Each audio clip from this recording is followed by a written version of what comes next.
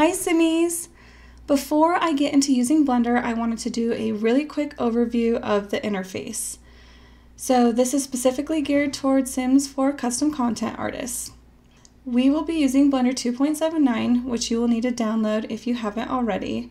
And the reason we're using Blender 2.79 is because that interfaces with Sims 4 Studio, which is a program that allows you to build package files. Currently, it only works with Blender 2.76 or 2.79, so that is why I will be using Blender 2.79. There is a download link below where you can go right to Blender 2.79 downloads, and I just wanted to highlight this quickly because it can be confusing for which one to download. Make sure you're downloading 2.79b and choose the operating system that works for your computer setup. Alright, let's get started. Before going into Blender and actually using it, I wanted to do a quick overview of the interface and what all these different panels are. So to start, I included a startup Blender file. So what you can do is open that Blender file, which I've already done here, and this specifically is a layout I made myself, and I did it over lots of time creating Sims custom content, and I found this is a really good layout that balances the windows so you can see all of the different features you need to, but doesn't have anything extra. Blender has a ton of different tools.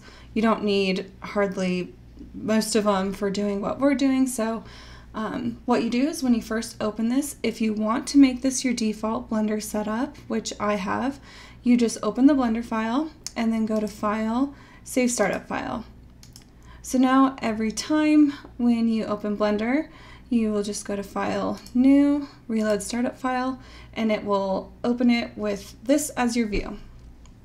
So you can see there are quite a few different panels. Each of the different panels are kind of framed in with these little hatches here. So the first one is the top one, the info panel. So the info panel, it's basically just like your typical top menu. The few things here you'll want to notice: cycles render. This is the rendering mode. I always use cycles render. I won't even talk about cycles blender, but you can, or sorry, blender render, but you can switch between them here. This is the version of Blender, so I will be using 2.79.7, which is the last 2.79 Blender version, which I'll link below. And up here also, it shows your vertice, face, and triangle counts. That is super helpful when you get into editing, and so it's nice to keep it right at the top. Directly below that, we have the 3D view. The 3D view is where you'll do all of your mesh editing.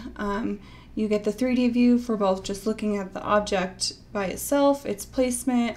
Also, when we get into mesh editing, that's where you'll be editing the mesh. So that's what the 3D view here is for. You can toggle between the different modes down here. We don't have any objects in here, but when we do, it'll show the different modes. There are different display views here when you have objects, which I'll go into over the next tutorial. This is your toolbar here on the left, and on the right, this is how you navigate with the 3D view. Next, we have the outliner panel. So when you have objects in here, this is where they'll show up. The outliner panel, it's basically just, I would look at it as a summary of all the objects in your Blender view. This is the properties panel. The properties panel is where you define materials, where you bake. There's a lot of different tools in here that we'll go into. The main things here are baking, which is what the tab is on now, and materials, which I'll get into the next tutorial. This is the node view. The node view is directly related to cycles render. If you're using Blender render, you won't be using this node view. It can be super intimidating if you watch tutorials. It really isn't, I promise. It's super easy. But this is where you'll define the materials that you make up your object. And then finally, we have the UV image editor, which will show up here. And this is where you look at both your image and the UV map that goes with that image.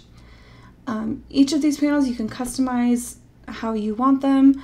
At the bottom left of each panel is how you choose. So if you want, you could have made this a 3D view. You could make these all 3D views if you want.